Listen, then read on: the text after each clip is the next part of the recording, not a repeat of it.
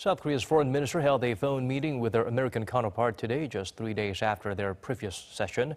During the 15-minute phone, Secretary of State Mike Pompeo briefed Kang Kyung-hwa on the results of North Korean envoy Kim Yong-chol's trip to the United States.